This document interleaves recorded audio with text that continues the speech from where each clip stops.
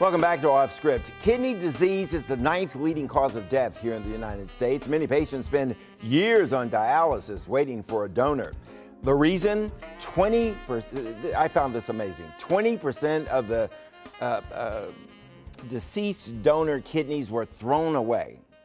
20% thrown away. 12 people die every day waiting for one. We've got with us now Dr. Matt Cooper, Director of Kidney and Pancreas Transplantation, can't talk tonight, at MedStar Georgetown University Hospital. With him is Aaron Taylor, a kidney transplant recipient. Doctor, let me start with you. 20%, why is that? Why are we throwing away kidneys when people are waiting? Yeah, so important to appreciate that not all of those 20% are probably transplantable, right. But the data still is quite clear that if you looked at kidneys with similar demographics, have been successfully transplanted at other institutions at other times, just there's many obstacles that sometimes prevent the right organ getting to the right patient at the right time. So okay. It is a significant problem. What are the obstacles? Well, there's many. Some of them are simple as getting a kidney from point A to point B. Transportation isn't always as easy as driving it down the street. Sometimes it's coming from one part of the country to the other. There's a need to make sure that the organ allocation system is as equitable as possible, and sometimes the person who is most in need of an organ or is most appropriate for it, again, is not easy to get to.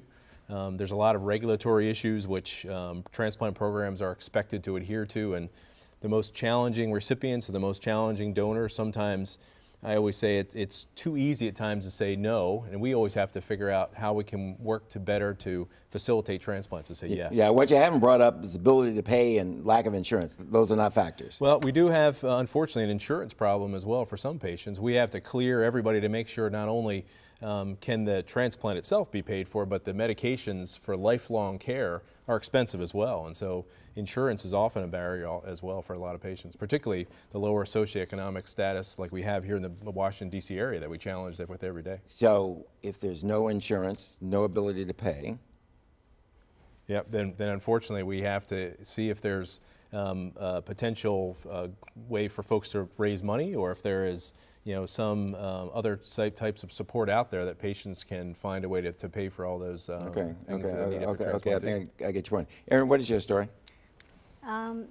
Well, I was diagnosed with lupus nephritis, and so lupus in the kidneys, and it progressed and ended up having to go on dialysis, and I was on dialysis for about 9 years. 9 years? Yep, yeah. 9 years, and then finally this past May I got the phone call that they had a kidney for me up at Georgetown. Help us understand, what are you going through, those 9 years? Maybe not so much the first couple of years. I'm sure you're optimistic in the beginning, but as the years go on, what are you thinking?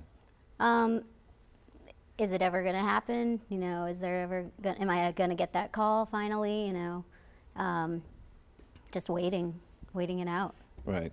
And what is your message out there? I mean, for the people waiting, for the people who might be thinking about being donors, but they've got some hesitancy. What would you say to those people? I'd say don't get discouraged about about waiting. Just keep on being positive about it. That's what I had to do, and you'll get through it to finally get to that day. And for the people that are looking to donate, it really helps out a lot. Yeah. What is the message you want to leave us with? Yeah, so there's a big effort that was put forward by the National Kidney Foundation to try and find an answer. We use the word discards purposely because we think that there is an opportunity for folks to get together to find answers and to work as a group to find solutions to the problem we have with end-stage renal disease and the supply and demand problem for transplants like Aaron has. And again, we have to continue to work towards getting more people the opportunity of the gift of life rather than sort of hanging on to that number of 20% discards. There is a better answer out there, and we're going to work towards finding that one. Yeah, Dr. Matt Cooper, Aaron Taylor, thank you both very much. Appreciate having us. Important Thank stuff. you very much. Back in a minute.